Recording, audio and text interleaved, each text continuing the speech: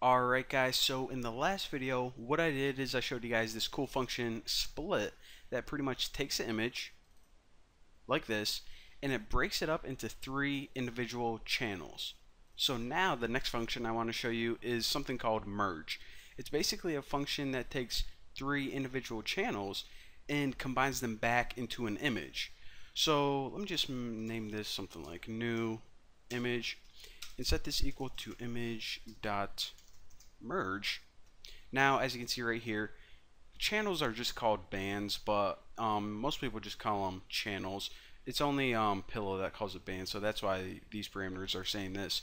The mode is the first parameter, and of course, hold on, let me adjust my microphone. We already saw that this was a RGB. It wasn't like a black and white or anything. So the first thing I want to do is say, okay, I want to make a new image and I want it to be RGB. It's going to be composed of three colors. So the only other parameter this takes is, okay, we said we're making a new image with three channels, so give me those three channels. Well, we can just type in RGB like this, and now when we hit like new image dot show, what's gonna happen? Let me tighten that up a bit, tighten this up a bit, that's what she said, and run this and check it out. So this is a new file because essentially what we did is we took this image, we broke it up into three channels, and then we took those exact channels and combined them again to form a new image. Probably the most worthless program that you have ever seen in your life, because it literally did a bunch of work for nothing at all.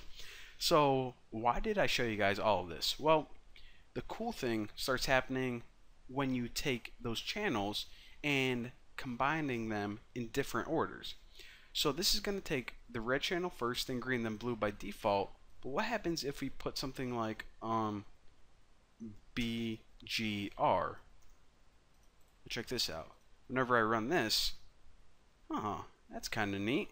Get this kind of blue, kind of weird looking image. We kind of look like Avatar or something. So that's another cool thing that you can do. If you change the order of these channels, get some pretty cool effects. Now I'll show you guys another really cool effect that you guys are probably going to love. Alright, so let me get rid of all this. And actually, I'll show you guys how to take, this is actually going to be really easy even though it's going to sound kind of hard. What you can do is you can actually take two different images like this one right here, and I think this one is the same size. So what you can do is you can break up both of these images into individual channels, and then you can combine different channels from different images together. Sounds kind of confusing, but check this out. So we already got our sister object. We just need one for Bucky now. Bucky.jpg is named Bucky object. Alright.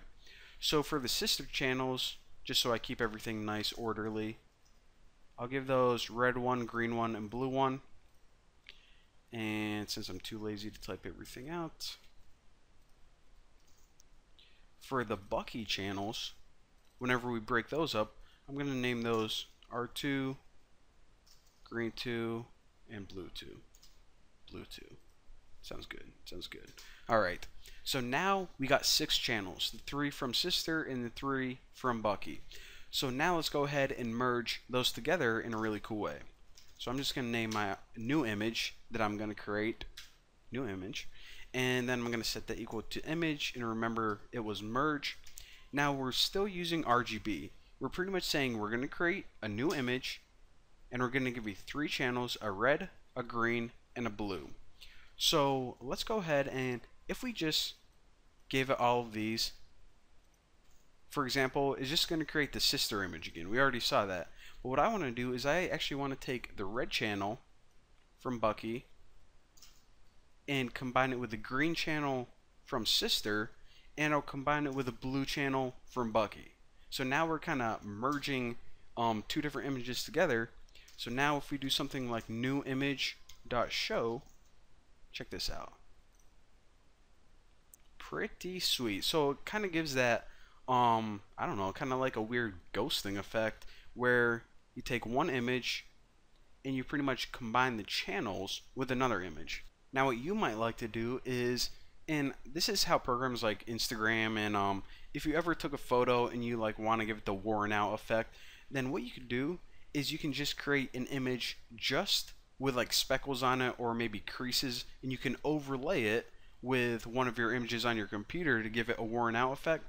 Or you could actually do something like this. I know this isn't like a Photoshop tutorial, but you can pretty much create an image like this.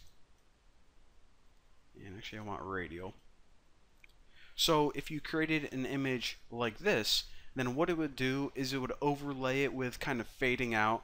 And again, if you ever go on Instagram or a lot of programs do this actually, where the middle of the photo is clear and then it kind of gives you guys like a gradient border, then that's what we can start to do. Again, it's a lot more complex than this, but at least you guys can see the beginnings of, you know, the potential of what we can do. So again, a couple things that I want to recap is anytime you want to take a photo and split it up into individual channels, you split.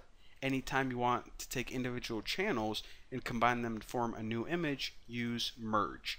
And this is how you can take two different images and use different channels from various images to combine them to form something pretty cool. So there you go. Thank you guys for watching. Don't forget to subscribe, and I'll see you guys next time.